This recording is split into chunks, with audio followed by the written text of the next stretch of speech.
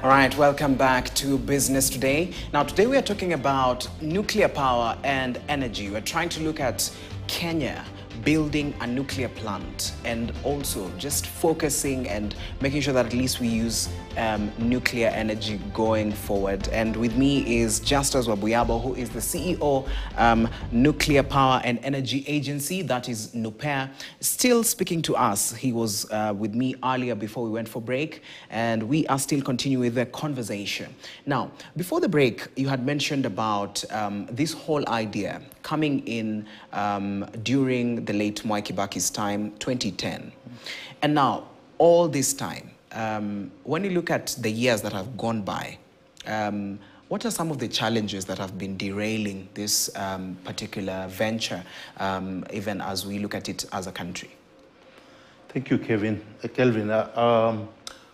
I think I will say this. The experience that one sees around the world is that from the time a country decides to go nuclear, many countries take between 20 and 30 years before they actually implement it. And the reason for that is a number of reasons. One of them is that, as we mentioned earlier on, the cost of a nuclear power plant is not cheap. So whenever you decide to go that route, you really have to think hard about the financing. And therefore, you have to go around and crack your head how you're going to do it. And this is what we've been doing for the time. The other thing is that you do not want to have such a serious project which is being run by foreigners and you have no clue what's happening.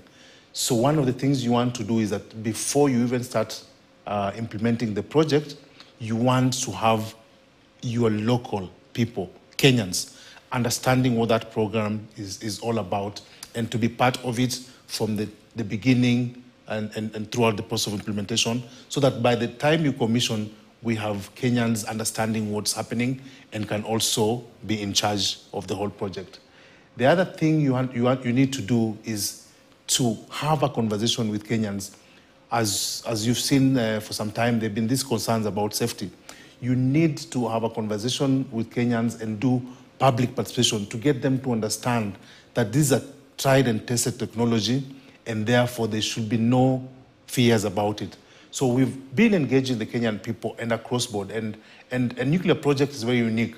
You do not only engage the people where the project will be sited, but the engagement has to be across board. So that whereas we're going to construct this plant in Kilifi or Kwale, we must have a conversation with Kenyans all the way from Turkana to Nandi to Marsabit and every other part of the country, so that we get to have a buy-in of all Kenyans.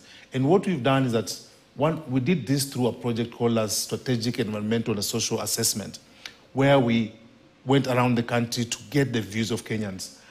Once we'll start when we'll get the process of construction, we'll have to do EIA, which is standard for every project.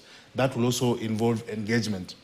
Then you need an appropriate legal framework. So you have to develop a legal framework that can support the nuclear program.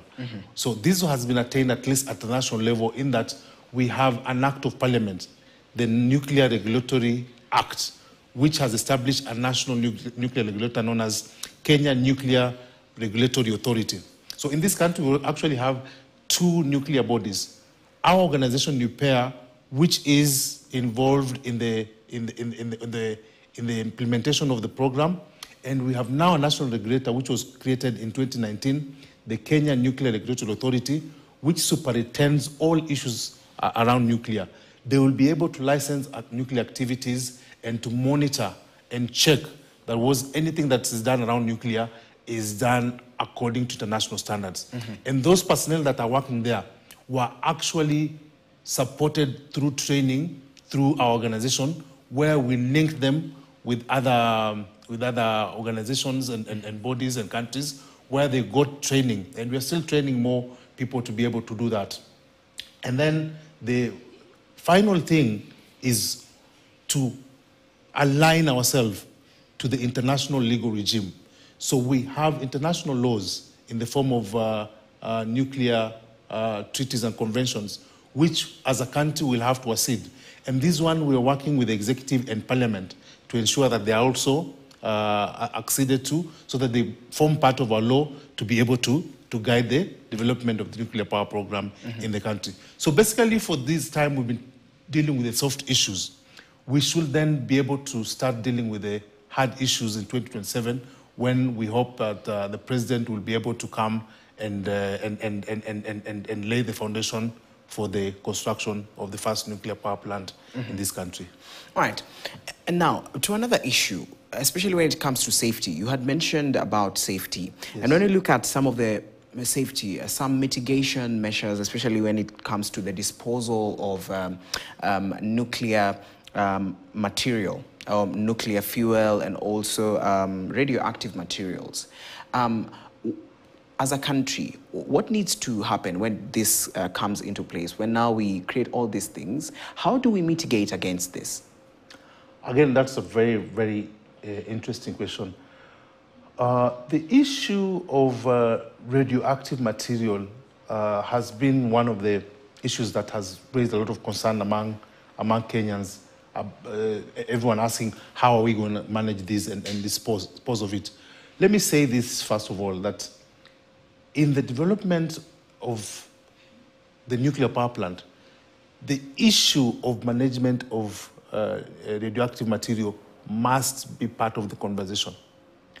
The experts, the engineers that we're working with, and the ones that will be able to come around will tell you that the radioactive material that will result in the operation of the nuclear power plant should be the least of concerns for our people, because for the 80 years that the plant will be operational, that waste will be kept within the nuclear power plant and will not pose any threat. And the vendor of this technology, part of the contract that we'll be signing with them will be placing a responsibility on them how to finally manage the waste. And the studies that are going on, and now it has actually been determined that we have been able to develop places where the radioactive material can be deposited finally or put to final rest. So in that regard, it is not something that should be a big worry for us. The radioactive waste will be part of the agreement that we'll be able to sign with the vendor, so that they will be able to manage that. And remember, a nuclear project must take into account, you must think about it even before implementing it, while implementing it, and it must include the process of decommissioning. So part of the program will include thinking about how the decommissioning shall be done and what will happen.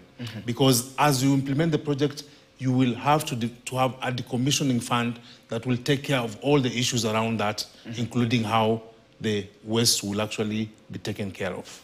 All right, just as our time is up. So lastly, when you look at now embracing the nuclear power, yes. Very briefly, what are some of the advantages when it comes to nuclear power as a country? What will it improve, especially in the energy sector? Thank you very much, Kelvin. And first of all, we've already said that nuclear energy is green. And as the world grapples with the problem of climate change, we need clean energy, and nuclear offers that. Number two, nuclear energy is stable. If we are thinking about industrialization, if we are thinking about getting rid of the blackouts that we have now and again, we think nuclear. Number three, nuclear is affordable. The cost of electricity from sources such as fossil fuels is very expensive because of the cost of the fuel. Nuclear energy is affordable, and what it will do is that it will have a ripple effect. By having stable, affordable electricity, you will be able to attract investment, and people will come and set up industries here, and that will create jobs, will allow us as a country to do commodities value addition, and will be able to assist us to address the problem of forex exchange balance. Because we will, by doing commodities value addition, we'll spend less dollars out of the country. On the reverse, we'll actually be able to attract dollars in our country. So there are many ripple effects for this project, and it's a project that will be a game changer for our country. And I say this because when you look around the world and you see most of the developed countries, the US, China, Russia, France, Britain, they have all embraced this technology, and that has enabled them to advance faster than the countries that don't have this technology. Yeah. All right, Justus, thank you so much for sharing your insights with us. That is Justus Wabuyabo, who is the CEO Nupair right here in Kenya, speaking to us about the importance of embracing the nuclear kind of technology and also the nuclear energy and what this will do to a developing nation. All right, we move forward.